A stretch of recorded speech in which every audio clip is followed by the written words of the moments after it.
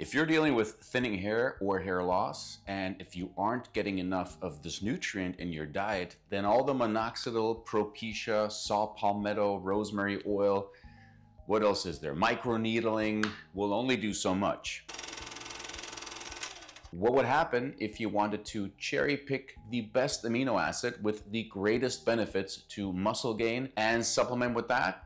Then you'd be supplementing with leucine. But it doesn't just have major benefits related to athletic performance and muscle growth, it's also one of the most basic and important nutrients for our hair. Without enough of it, we can easily develop hair thinning and hair loss. So let's take a look. I'm sure you're aware of protein and how important it is for our body, and people say proteins are the building blocks of the body a lot. But in reality, the true building blocks of the body are what the protein is actually made up of, which is a selection of various amino acids. All of these amino acids serve different purposes in the body.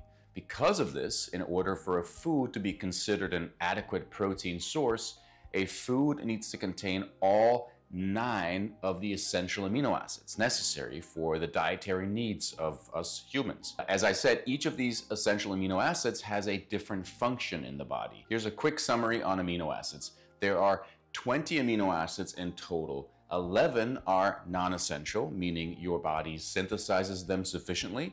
The other 9 are essential, meaning your body doesn't produce enough of them and they need to be obtained through diet. Among the 9 essential amino acids, there are 3 branched chain amino acids, BCAAs: leucine, isoleucine, and valine. BCAAs receive a lot of attention these days in the fitness and also the scientific research world for their role in muscle protein synthesis and recovery following exercise. So like we already said, leucine is one of the 3 necessary branched chain amino acids. Skeletal muscles can use these amino acids to provide energy when we're working out.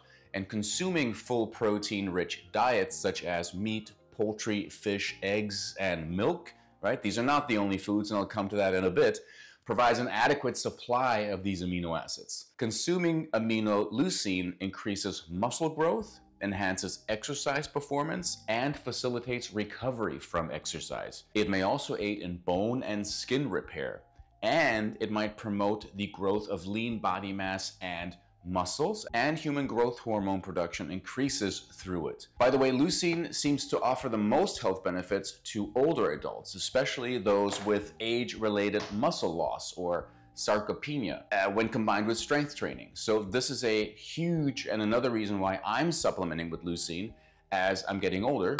I'm turning 50 next year to make sure I'm getting enough of it, right? But it is not only the muscle building aspects that leucine is known for, it also plays a key role in hair health, which is why you clicked on this video. One of the things leucine does is it stimulates collagen, especially in our hair. So leucine plays a critical role in protein synthesis, including the production of the hair protein keratin. Leucine makes the hair follicles healthy by providing them with the required nutrients. And also, this is very significant, it helps us absorb iron. And a deficiency in iron is also very common in people who are dealing with hair loss. Typically, you hear that the foods with the most leucine content are red meat, eggs, chicken, dairy, and all of that is obviously animal protein. But this doesn't mean you have to consume a ton of those foods to get enough leucine. I don't eat that much meat. I'm not a vegetarian. I like meat, but I don't want to eat too much of it for many reasons. But thankfully, plant-based protein also contains leucine, just not as much of it. I will list the foods which contain the highest amounts of leucine in just a bit, and you'll be surprised how many plant foods are a part of that list. Here are some specific leucine benefits for our hair. Leucine plays a critical role in protein synthesis, like we already said, including the production of the hair protein keratin. Leucine may help stimulate the growth of cells inside the hair follicles. This can be a stimulating factor that influences the growth of hair, causing it to become fuller. Leucine plays a key role in the care of scalp health, which is a vital factor in preventing hair loss. A healthy scalp is the best foundation for hair follicles, thus decreasing the chances of excessive hair shedding and increasing the ability of new hair strands to grow. Leucine also improves hair elasticity, right? It's an amino acid that helps maintain structural integrity and improves hair elasticity, which means it makes it less vulnerable to damage from, any kind of styling, brushing, or even other environmental stressors. So how much leucine do we need per day? It takes about 2.5 grams of leucine to turn on the body's muscle building process for 5 to 6 hours. So this is a threshold that we should aim to hit during each meal, right? It sounds complicated, but it really isn't. While there's no one-size-fits-all approach to nutrition and fitness, right? You generally require more leucine if you're physically active or an older adult.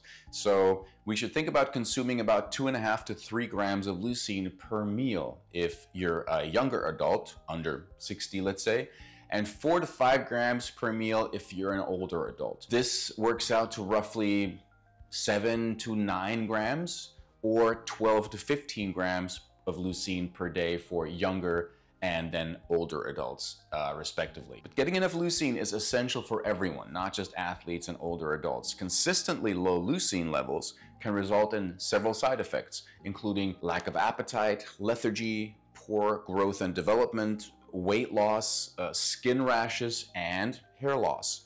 Without sufficient leucine intake, our muscles will break down to provide higher priority organs like the brain, liver, kidneys, and the heart with their respective leucine requirements. This is fascinating. So we definitely don't want that. We're trying to get about 12 grams daily, right? So what I do, apart from doing my best to eat a nutrient-dense diet that is high in protein, I take a leucine supplement.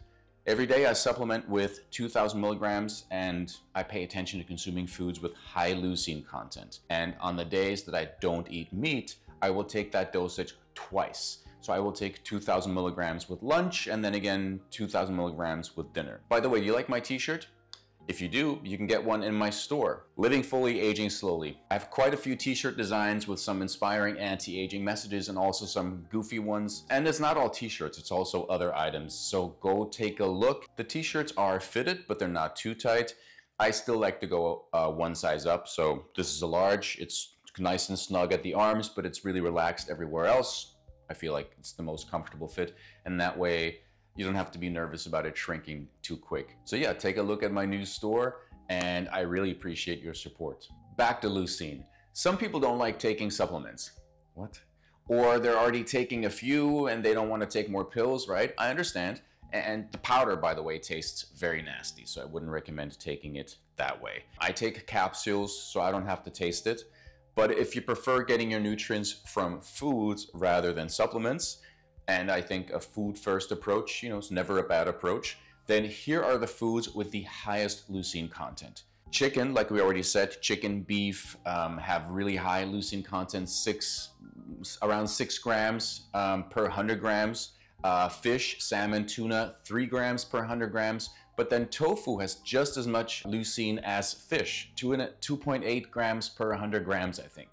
Spirulina also has 2.6 grams per 100 grams. Peanut butter, almost 2 grams per 100 grams. And then lentils. Lentils are super healthy, but they're also high in leucine, 1.3 grams per 100 grams. Pumpkin seeds as well. And then almonds and peanuts. Unfortunately, walnuts, which is my preferred nut, walnuts are so healthy, but they actually don't have that much leucine. So almonds and peanuts are the nuts that contain most leucine.